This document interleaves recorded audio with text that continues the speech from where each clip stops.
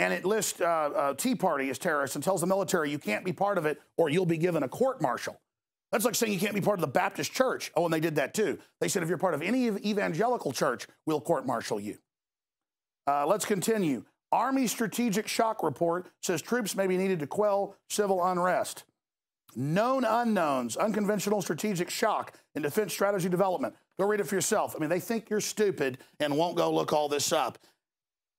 Police now armed for war against returning veterans. We have 3 different videos in these articles of police chiefs and SWAT team commanders saying, we have MRAPs to fight the Tea Party and gun owners. We have it from Illinois to Washington State, from Texas to New York. These people saying, we got this to fight the patriots. And Homeland Security has defended in the Washington Post, saying their main threat is domestic patriot groups. And Napolitano, before she left, came out and said, I defend that we say that's the #1 enemy. But then they say, oh, we're not building all this up for you. It's not for you. It's not for you. When I was told all this by the police chief of San Antonio in the late 90s and interviewed him for an hour. The interview's online. And emergency managers, they came in and said, if you'll go along with gun confiscation, we'll give you $200,000. Delta Force. Clinton tried this before, and we blew his operation to hell with the info. And I didn't do it. The military did it. So this is not anti-military. This is rallying the patriots to understand what's happening. So you go ahead and demonize me, and government, you want to kill me? Go ahead. I will die a patriot that didn't sell my country out, you pieces of trash. And I don't want to hear the people leaking this info are traitors. You're the traitors that are part of this. Cowards.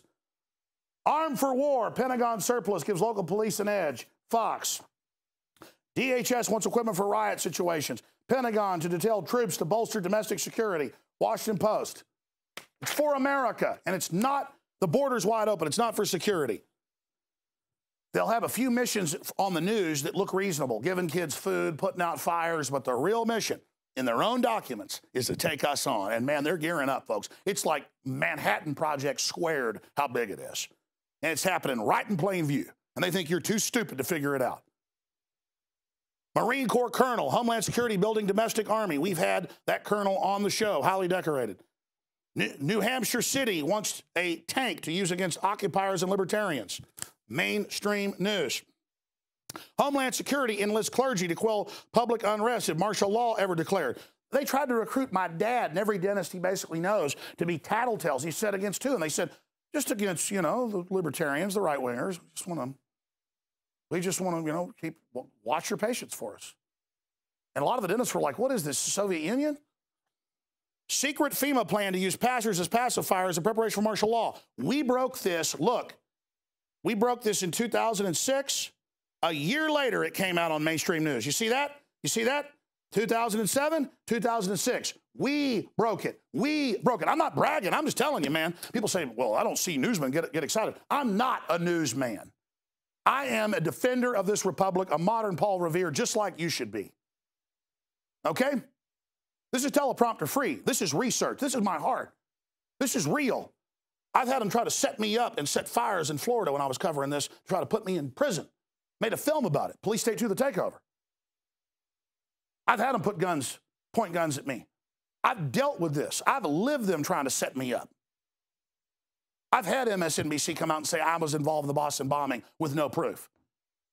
I know, ladies and gentlemen, at many levels, I'm as good as dead. I've lived it. I know it's real. I don't even need to have their own documents. I've seen it. So here, we'll see if the truth can trump the Pentagon psyop, because this is the truth right here. Because you want to have your cake and eat it too. You want to roll all this out like it's no big deal in the news. So the troops think it's normal. Then we pop up and say, no, it's part of a larger plan. You go, oh, none of this is happening. Sorry. Sorry, we've got all of it right here. From your mouth most of the time. Black Ops helicopters buzz Kentucky residents, part of the conditioning program. Yes, those were black helicopters. Black Ops helicopters over, I thought they didn't exist. Remember that 15 years ago? They didn't, now it does. Black helicopters descend on Dallas. U.S. Army training in St. Louis, city streets. Fox. Don't be alarmed. Army trains MPs to drive tanks on U.S. streets. Fully armed U.S. troops patrol Minnesota neighborhood. Local guard personnel to conduct exercises this week. Troops participate storming university. Florida residents report mysterious black military aircraft. Military training exercises keep some U.S. Floridans awake. Blah, blah, blah. I remember under Clinton, because this has been going on a long time, Hobbs Middle School, Pensacola. They had the Marines come in, aim guns at them, and say, this is martial law. They did it all over the country. So, in closing, ladies and gentlemen, I need everybody, every info warrior out there watching, to get this video from the radio/TV show that we're going to post on YouTube and other globalist platforms. And I need you to send it out on every platform you've got and to hammer, not just the Pentagon, not just the Army, the Marines, the Air Force, the Delta Force, Special Operations, Fort Campbell, Kentucky, but Camp Mabry, Camp Swift, every camp around you, every military base around you, hammer their email, hammer them with this, because the average person is being compartmentalized, and this is about brainwashing the military and the public to accept this. We're giving you the Death Star plans. You understand? We're giving you every bit of it, all the facts, their own documents, all of it right here in this damn report. The New World Order isn't coming, it's here. The Redcoats ain't coming, they're here. They're here. They know a big frontal assault, you stand up to it like Paul Revere, so they do it incrementally. I'm coming over to that camera to talk to people right now. Folks, you're told you're supposed to get excited about a bunch of garbage. You're told you're supposed to get excited about a bunch of mindless crap. About football games, you're supposed to get excited about freedom and tyranny and stopping it. That's what these genes are about. That's what resistance is about. And it's happening right now. I don't even know what to say at this point anymore. It just makes me sick to see the fall of this country and to see the tyranny and the illegal NSA spying and all the rest of it. And I just think about all the veterans that have fought and died for our supposed freedoms and how we're pissing on their graves right now, and I'm tired of it. I'm signing off, ladies and gentlemen. I'm done breaking it down. I've done the best job I can. And it's up to you if you want to be slaves or not. They're going to take all of our freedoms for a reason. They're gutting us to make us poor, to politically control us. It's called Cloward Piven. And it's real. And going along with this is the surest way to be slaves. So get this report out to everybody where the facts are there. And Paul Watson's report as well that details all of this. The anatomy of the American coup, how this country got taken over. And the facts. And hopefully the American spirit, the sleeping giant, can be awakened to outrage, to break the trance, and say no to the slow motion Red Dawn takeover. All right, that's it for this special transmission. I'm going to throw this back to David Knight and the INFOWARS.com studios after this short break. And the rest is up to you, my friends. Used since before the days of the Roman Empire to support the body's natural systems and enhance overall health. Introducing the new InfoWarsLife.com oil of oregano formulation, a highly advanced nutraceutical form of this key herb that has been traditionally used by civilizations for thousands of years to promote health. We have now procured the most high quality and potent forms of oregano oil on the market, sourced from top leading manufacturers to ensure a concentrated level of bioactive ingredients, extracted directly from the wild herb and sealed in easy-to-use capsules. You will no longer need to endure the burning of liquid oregano on the tongue. Wild crafted from the Mediterranean oregano species that experts agree is one of the most powerful and most challenging to acquire. This winter season, it's more important than ever to secure this true form of oil of oregano. Now available in our limited first run at InfoWarsLife.com. That's InfoWarsLife.com or call 888-253-3139.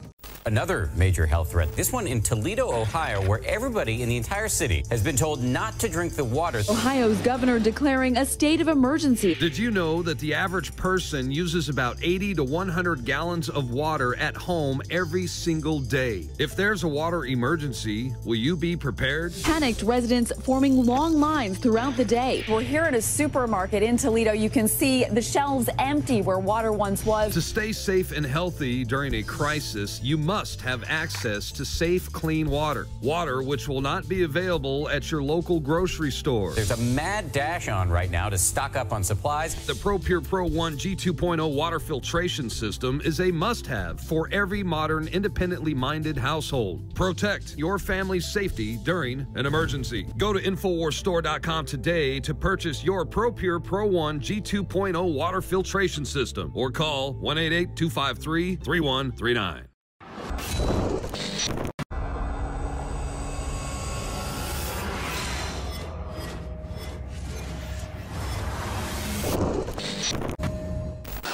This is the CBS Evening News with Walter Cronkite. Good evening. The parents of kidnapped Patricia Hearst today heard directly from their daughter for the first time since her abduction. As a member of the notorious Symbionese Liberation Army, Sarah Jane Olson, formerly Kathleen Ann Celaya, was partly responsible for the death of Myrna Opsel, the 42-year-old mother of 4 children who was in the bank to deposit receipts from her church during a bank robbery near Sacramento, California on April 21, 1975. Patty Hearst, who was acting as the getaway driver, gave information that led the police to implicate the SLA in the robbery and murder. Hearst also stated that Celaya was one of the actual robbers.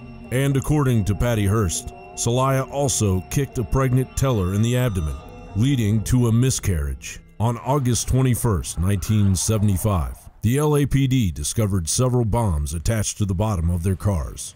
Celaya was accused of planting the bombs in an attempt to avenge the SLA members who had died a year earlier in a standoff with the LAPD. In February 1976, a grand jury indicted Celaya in the bombing case. Celaya disappeared and became a fugitive for 23 years. In 1999, Celaya was profiled on the America's Most Wanted television program. After a tip came in, she was arrested on June 16, 1999.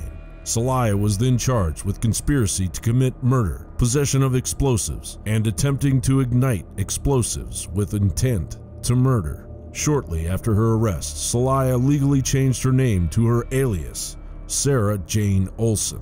After serving 7 years, about half of her sentence, Olson was released from prison on March 17, 2009.